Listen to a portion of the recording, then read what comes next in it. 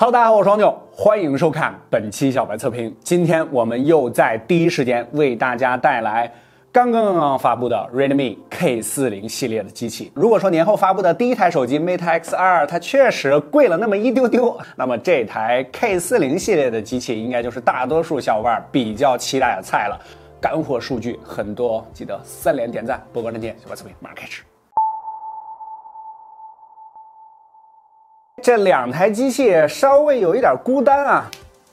这次 K40系列呢是发布了3台手机 ，K40和 K40 Pro， 它在外观上你是几乎分辨不出来的，或者说你是根本分辨不出来的啊。大马士革钢刀版本。配件方面一如既往的非常不环保啊，这个保护套，然后数据线和充电器全都有，全系都是33瓦的。但是啊，小米系的这个33瓦的充电器呢，还都是比较猛的，相当于某系的55瓦差不多啊。这个蓝色的版本官方名字叫幻境，其实和小米11的颜色是非常相似的，霓虹渐变的那种蓝色，还是非常扎眼的啊。白色版本呢叫晴雪，这3台呢都是有 AG 功率处理的。这个大马士革钢刀版本啊，你仔细想呢，确实有金属啊，有这种纹理感啊，在切面的时候，但是如果不告诉你这个名字，你第一时间上手这台手机的时候，你会觉得这是不是那种水滴被风给吹，然后形成的那种水渍的那种效果啊？但是还是挺特别的，应该又是2极分化，这个喜欢的人特别喜欢，这不喜欢的人觉得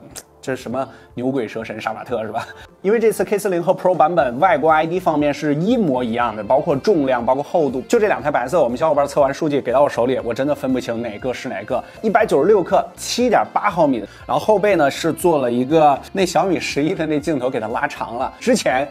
小米的这个手机就是没有设计就是最好的设计，每一代都不一样，每一代你都跟上一代找不到任何联系，但是这次终于是能够看到家族这个属性了啊，更加的提升你整个手机的辨识度。背板两侧也是做了这种弧面的处理，方便握持，但是它的中框这一次全系啊塑料的材质，需要你注意，这个有磕碰的话，在这个塑料的中框上是非常容易留下永久性的痕迹的。顶部边框有6个小孔，这是听筒式的双扬声器的设计，咱们可以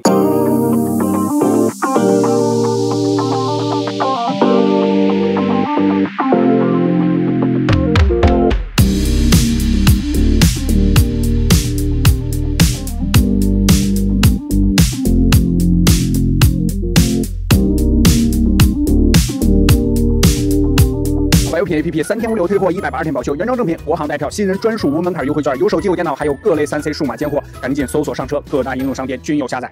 下面是大家最为关心的实测数据方面，这次干货非常多。K40系列呢，分别搭载了骁龙870和888。之前呢，我们只体验过一次不太成熟的这个870在 Moto 上面啊。这次来看一下红米调教怎么样。在性能上 ，Geekbench 5 K40单核1034啊，得益于 3.2 赫兹的大核，略微领先于麒麟9000。多核上得分3485，相比于优化较好的865提升有限。K40 Pro 单核1136，多核3702，属于正常水平。在 GPU的跑分上 ，K40 得分7874，和超频到905兆赫兹得分8496的 Moto 相比，这个成绩才是870比较真实的水平啊。888的 Pro 版本得分7954，略微领先于 K40，和 vivo iQOO 的9000分有较大差距。在存储上 ，K40 Pro 持续读取1873兆每秒 ，K40 略慢1662兆每秒，但是在持续写入上均在600兆左右，和小米的776兆每秒成绩相比有小幅缩水。娱乐拓的综合跑分 ，K40 Pro 72万加 ，K40 得分67万。理论性能方面 ，K40 和 Pro 拉不开什么太大的差距。实际体验如何呢？120赫兹的模式下，小白测评数据库3小时轻度续航测试 ，K40 剩余63%的电量，超过一直霸榜的 iPhone 12 Pro Max， 位列数据库第1名。K40 Pro 略差，剩余59%的电量。小白测评的5小时重度续航测试 ，K40 也剩余了22%，也是位列数据库第1，表现不错。888的 Pro 版本剩余16%的电量，大家可以暂停自行对比一下。充电上依旧搭载的是33瓦的充电，4500毫安时的电池。Pro 版本半小时充入75%，实测50分钟，真的是可以充到100%的，基本持平55瓦的小米11，这也是叫33瓦 Pro 的原因啊。充电策略非常激进 ，K40 则慢了一些，用时54分钟，完全充满上。Pro 版本用时59分钟，有9分钟的涓流充电 ，K40 用时61分钟，大差不差啊，不输一些40多瓦甚至更高的机型。在游戏方面，王者荣耀最高帧率90帧 ，K40 Pro 平均也是满帧帧运行，波动1.4，K40平均也是满帧波动0.7，两者的处理器对于这个游戏都是非常稳定的。在功耗方面 ，K40整机平均4.92瓦，K40 Pro 平均4.85瓦，这个888和870的差距不大。你看年后发布的调教时间长了一点，就要好于年前发布的888机型了。在半小时原神高画质测试下 ，K40 Pro 平均帧率52.7帧，游戏8分钟手机发热出现掉帧，且后续由于经常撞到温控墙啊，掉帧还是比较频繁的。870的 K40表现要稍微好一些，平均55.5帧。作为对比，小米11平均帧率58.1帧，半小时仅出现了1次掉帧，但整机功耗达到了6.74瓦。K40 Pro 平均6.04瓦 ，K40平均功耗最低仅为5.44瓦。总之一句话，有得必有失，你帧率更高，体验更好，那你发热和功耗就要更高一点。最后在发热上，半小时温升曲线，游戏15分钟 ，K40 Pro 机身达到了54.9摄氏度，后续掉帧有些许下降，半小时最高达到了55.2摄氏度。不说了，先去治疗一下被烫伤的数据库伟哥。K40频率更低，表现要更好一点，全程基本维持在51摄氏度左右，但是也超过50了啊，也很恐怖了。作为对比，果然都是米系啊，小米11最高也到达了55.2摄氏度，两个88的极限发热基本持平。总之在原神啊这款 bug 级的游戏上啊，在帧率功耗和发热上都不如870的 K40和小米11相比，在发热接近的情况下，帧率也要更低。总结，作为上半年 Redmi 的走量旗舰 ，K40 Pro 的表现在现阶段软件版本下不太符合预期，后续整体在处理器方面有比较大的提升空间，详情我们后面再聊啊。如果不是为了极限跑分，现阶段如果你要马上购买的话呢 ，K40或许是一个不错的选择。打到正面6.67英寸一块 E4 材料的直屏，屏幕素质啊到了一定的程度，比如说色准到了一定程度之后，你肉眼是几乎分辨不出来了。这应该是目前来说最好的直屏，也不为过啊。格外宣传了一下它这个 E4 材料，这个确实是目前三星对外卖的最顶级的材料了。这个三星自己还有更好的，比如说这个 M11，在有一些素质方面呢比它要更好。不管是 E3、E4 还是 M 系列的这个材料，但是呢，它们都是大的这个类别啊。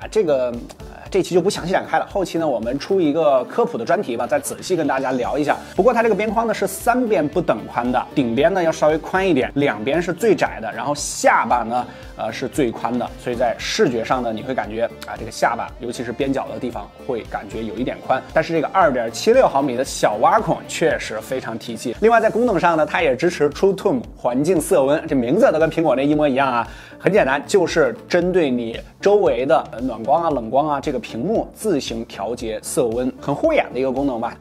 前几年的时候，这个机圈一直在强调各种各样的这个护眼，这几年好像很少提到了，是吧？1080p 120赫兹，它是360赫兹的触控采样率，这些软件功能上 MEMC 什么的全都有。这次屏幕上它还有一个叫超分辨率触控的这个功能，说是将这个触控分辨率呢有一个超大提升，让你在滑动时候更加流畅。但是我开了120赫兹之后，感觉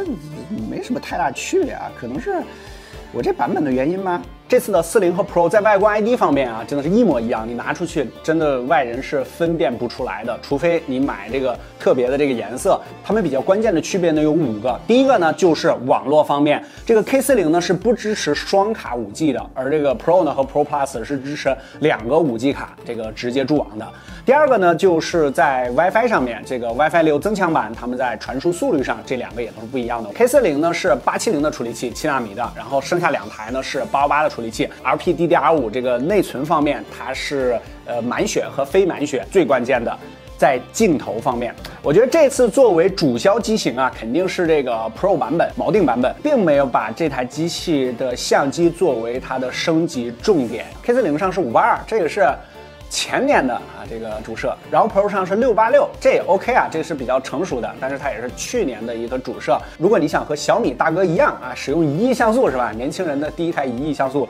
你得购买 Pro Plus 那个版本。而且还有一个非常关键的参数，全系没有光学防抖啊，这个要注意。光学防抖这个在夜景拍摄方面还是挺重要的一个参数啊，暗光成片率的直接影响因素。不过要提醒一下，而 K40的 Pro Plus 呢，它是 HM2 这个更先进了一代，不过它也没到最新的 HM3。我们也前期拍摄了这些样张啊，大家可以都看一下。样张部分，米系手机调教风格都比较类似啊，但是大哥的光影感明显要更好，画面也更加明亮。细节方面，小米、魅族表现也更佳，边缘细节丰富。K40 Pro 和魅族17 Pro 都是 MX686。686这颗传感器，但现阶段红米明显并没有将这颗传感器打磨得很好啊，在目前的软件版本下有一些偏色的问题，比如说这组样张没有正确还原标题文字以及室外楼体的颜色，夜间将天空排成了深蓝色，暗部噪点、高光压制都还有不少的优化空间。在近距离特写中呢，小米11远处细化效果做得更足，近处的细节保留也最多。但是 K40有一颗显微镜级的超级微距啊，这颗镜头可玩性还是不错的，之前我们也聊过。总体而言，11的成片效果光感最好，但是结合价格因素来看啊，K40和 K40 Pro 在白天场景下的表现还是不错的，但是至于夜间嘛，就有些不够看了。对于686的调教 ，K40 Pro 明显还不如17 Pro 来得稳，后面软件更新还有更多空间。全系这些样张还有后面的所有实测数据，你都可以关注小白测评微信公众号，后台回复 K40这几个关键字来查看原图和查看原始数据。